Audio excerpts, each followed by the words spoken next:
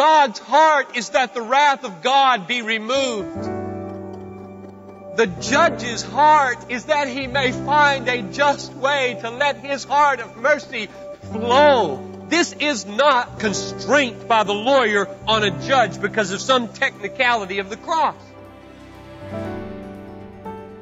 So how does God's heart for those He delivers from His wrath transform the way we relate to Him? The answer to that question is what John Piper rejoices over from Isaiah 53 in this episode of Light and Truth. This sermon was originally preached at Bethlehem Baptist Church on April 4th, 1993.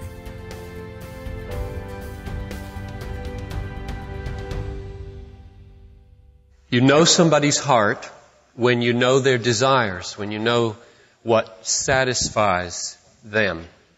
Which means that this passage that Mike just read is about the heart of God, and if you see what His desires are in this text, you can know Him well. So this message this morning is about knowing God. Verse 10, the Lord was pleased. Literally, the Lord desired. It was His good pleasure to crush him, putting him to grief. So if you want to know the heart of God, you begin with the knowledge that His desire is to crush His servant. That's the starting point. God's good pleasure is to crush His servant and put him to grief. And then if you want to know the heart of the servant, you see in verse 10, at the last line, the good pleasure of the Lord will prosper in His hand. So the servant takes this desire of the Father to crush him, and he makes it succeed. And in verse 11, as a result of the anguish of his soul, he will see it and be satisfied. Now, that's a glimpse into the heart of God. And I think there is no need greater in this church, and there is no need greater in this city than to know God. Nothing makes sense in the Bible if you don't know God. Sin makes no sense if you don't know God. Hell makes no sense if you don't know God. Heaven makes no sense if you don't know God. The Ten Commandments make no sense if you don't know God. If you don't know God, it's no wonder that everything else is meaningless. And therefore, I really want us this morning to just stand before the Lord and let Him reveal to us who He is through the work of the servant. And what I see in this text is 8 acts of the servant, which is really the heart of God prospering through the hand of the servant, yielding the satisfaction of the servant. And so if you feel like this morning you've walked in here distant from the Lord, like you haven't known Him, He's not clear in your mind, I hope that you will just sit back, whisper a prayer right now that God would open your heart and your mind and let these 8 acts of His holy servant Jesus reveal Him to you. Number 1, the servant knew the purposes of the Lord. Middle of verse 11. By His knowledge, the righteous one, my servant, will justify many. Take that phrase, by His knowledge something happens. That's an effective knowledge. Something happens by the knowledge of the servant. And therefore, the first act of the servant is to know something. The first work of Jesus Christ is to know something. Now, what did He know? He knew the good pleasure of the Father. He took the purpose and the good pleasure of the Father into His hand, and it prospered in His hand. He looked at it, He accepted it, He knew it, which means that the purpose of the Father to crush the Son didn't sneak up on the Son.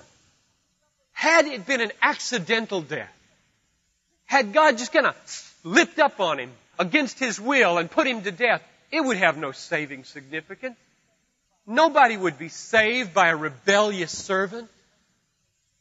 It was His obedience, Paul says in Philippians 2, unto death that saves.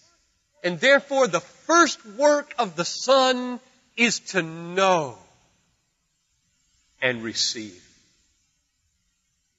He knew what was coming. He said yes to it, and by His knowledge, everything else in this text has meaning and validity. Number 2, the servant poured out himself, his soul, to death. The middle of verse 12, because he poured out his soul to death. Or the first line of verse 11, he had anguish of soul. Or the third line of verse 10, he renders himself as a guilt offering. Very simply, what these words mean is that the servant died. He died. He didn't just suffer. He didn't just get tormented. He didn't just have wounds. He didn't just have stripes. He wasn't just rejected. He went all the way, and He made Himself an offering, and He poured out His soul to death.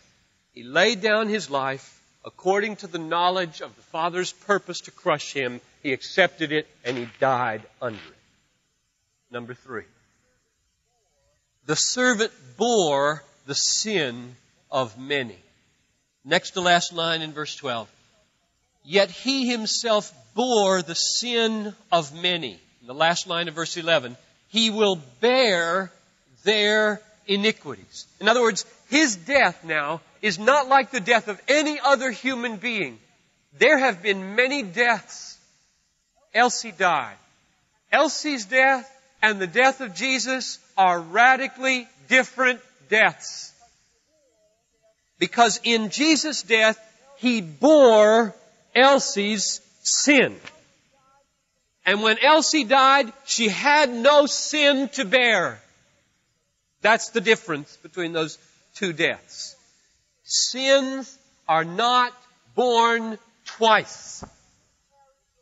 If you carry your sin today, you despise the cross. You say, in effect, it was not an adequate bearing that He did. It was not a sufficient sin bearing. This text is false. God blew it.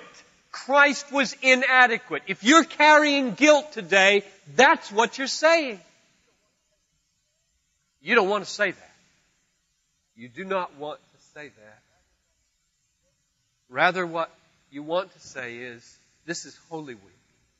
This is the week in which we focus on a sin-bearing servant who is crushed by the purpose of the Father. And the purpose of the Father is not hatred for the Son, but hatred for sin and love for me. And therefore He puts my sin, which He hates, on this Son whom He loves and crushes Him that I might live and have no guilt and no condemnation forever. That's what Holy Week is about. Number 4, the servant rose from the dead. You know, when Paul said in 1 Corinthians 15:4 that he was raised according to the Scriptures, I believe this is one of the texts that he has in mind in the Scriptures. In verse 10, after saying that the servant gives himself as a guilt offering, he says, He will see His offspring. He will prolong His days. Now that's after making Himself an offering for sin. He will prolong His days, which I take to mean He will live again with length of days. Or look at verse 11 at the beginning. After his anguish, he will see and be satisfied. In other words, when he has anguish and pours out his soul unto death, he does not cease to be, nor does he go to the place of the dead where there's only misery. It says he will experience anguish, he will pour out his soul, and then he will see, and then he will be satisfied with length of days. He will be raised from the dead. The resurrection of Jesus Christ is prophesied in these verses in Isaiah 53. Number 5. The servant interceded for the transgressors. Verse 12, the last line. He bore our sin, bore the sin of many, and he interceded for the transgressors. Now this takes us a step beyond the sin-bearing death, the glorious triumphant resurrection. Now you have him interceding, that is, pleading. I mean, it would be real easy to abuse this doctrine and say, aha, if Jesus must constantly intercede for me with the Father, then God's against me, Jesus is for me. That's why you've got to always have this lawyer in the court, because the judge is mean. All he cares about is getting the sentence right on the punishment for the sin, and then there's this nice lawyer, Jesus. And he is the good guy, and God is the bad guy, and thank, not God, but thank Jesus that there's Jesus. We can somehow get around God into glory. That is the worst possible abuse of the gospel. And it's all right here, the revelation of that abuse, because it was the good pleasure of God to provide the intercessor. It is God's will to provide Jesus to placate God. God's heart is that the wrath of God be removed. The judge's heart is that he may find a just way to let his heart of mercy flow. This is not constraint by the lawyer on a judge because of some technicality of the cross. This is the open heart of the judge saying, I love to let this lawyer sway me. I glory in his case because I thought it up. And Jesus does this for us. And I say it's a mystery. I don't know why God set it up this way, that we should need an intercessor, but we have one. God provided him. He knew that. He embraced it. He willingly, in heaven today, at God's right hand. What does it say in Romans 8:34? Who is to condemn? It is Christ Jesus who died. Yes, who is raised, who is at the Father's right hand, who intercedes for us forever. He has an indestructible life. No one can remove Jesus from the Father's right hand, and therefore no one can remove you from the Father's right hand. He intercedes infallibly and successfully. The will of the Lord prospers in His hand. He's interceding for you right now. Number 6. The servant justifies his people. Next to last line in verse 11, my servant will justify many. If he bore our sin in death, then our sin has been punished. And if our sin has been punished, we bear it no more. And if we bear it no more, there is no more guilt. And if there is no more guilt, we are acquitted and just before the Father. And so the doctrine of justification, glorious and beautiful as it is, was already there in the Old Testament. And now we see what this great redemption is up to. God has been working to provide your acquittal in all of these works of the servant. His heart is not condemnation. His heart is justification. Number 7. The servant bears offspring in his death and resurrection. He bears offspring. Middle of verse 10. If he would render himself as a guilt offering, he will see his offspring. Now, Isaiah doesn't say much about this. The offspring of the work of the servant. The offspring. The seed. Literal translation. The seed. So what can we say about it? I think we can say at least this much. When the servant dies, and when he rises again, he not only provides the basis for our justification, that is, the declaration that the ungodly are now acquitted, he also provides the basis for a new birth, a new character, a new being, a likeness to God as offspring of His Son. And so it seems to me that in saying He will justify many and He will see offspring, these two problems are dealt with in the cross of Jesus. He justifies by removing guilt and declaring righteous, and He takes care of the alienation character problem by saying, I will beget you anew by my cross and my resurrection. You will be begotten anew unto a living hope through the resurrection of Jesus Christ from the dead. And I will draw you in as new people into the family of God. So there's no more estrangement, and your character will become now conformed to the image of the Son who begot you.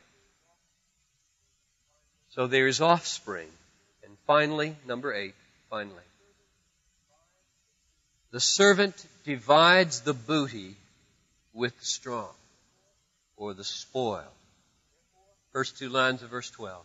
Therefore, because of this death, I will allot him a portion with the great, and he will divide the booty, or the spoils, with the strong.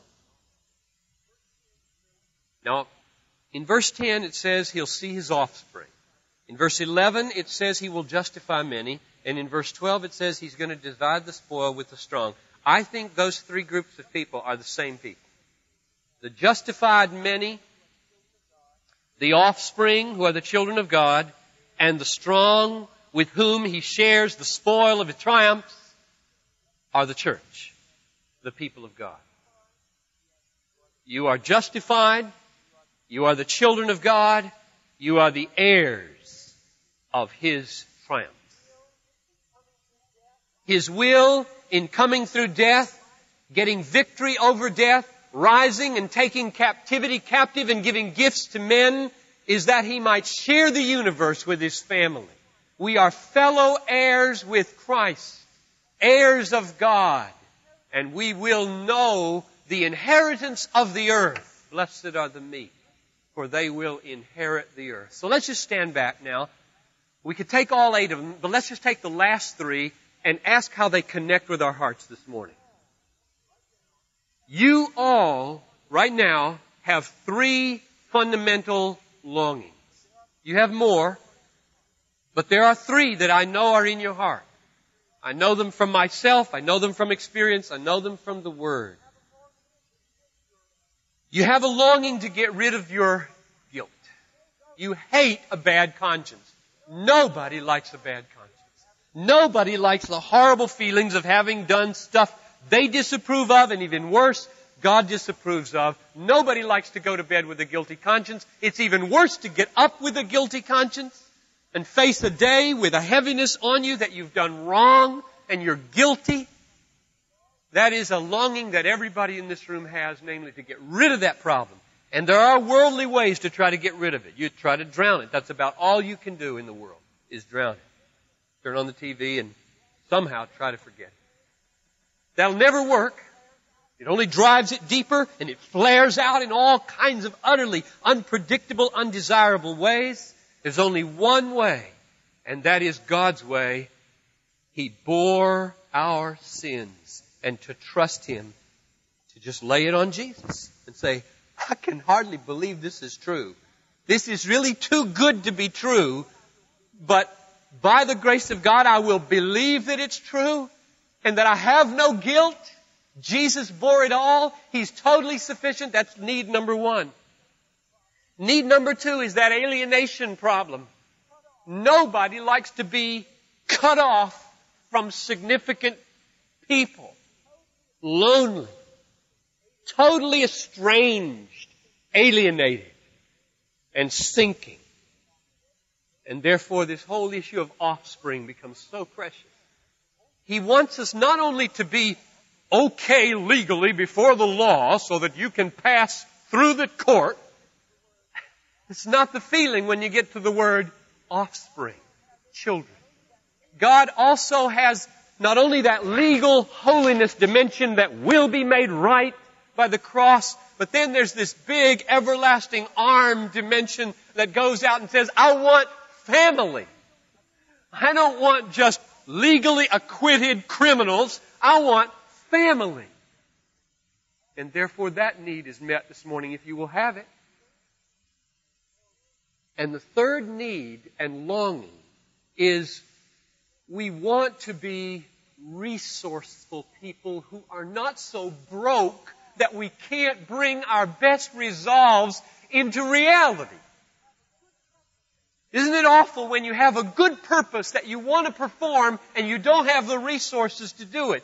Either material resources or physical resources. How many people lie in bed sick with so many good resolves that they cannot execute because they're paralyzed or too old or sick in some way. And how many of us then don't have the emotional resources to bring one of these days. Here's the point of the booty, the spoils. One of these days, that risen Lord who took captivity captive and now has by right everything in the universe and can dispense it to whom He will as He wills, He is going to share the spoils with the strong when they come out of the grave with Him. And therefore, never in eternity again will you have a strong, good inclination for which you don't have the resources in. Now, I just want to ask you to trust Jesus this morning, because you all have those longings, and the fulfillment of those longings is here in Christ. It was prophesied 700 years before it happened. It happened with perfect accuracy and glorious fulfillment in the Good Friday. And today, by the Spirit, it's available to you through faith. And I invite you, I urge you, I plead with you, put your faith in this all-sufficient servant, Jesus Christ. This is Light and Truth, God-centered preaching to help you see Christ clearly and treasure Him truly. I'm your host, Dan Kruver. Thank you for listening. On our next episode, John Piper will preach a sermon titled The Chief End of God, the first sermon in a 3-part series about God's global glory. I hope you'll join us. For more resources, visit desiringgod.org.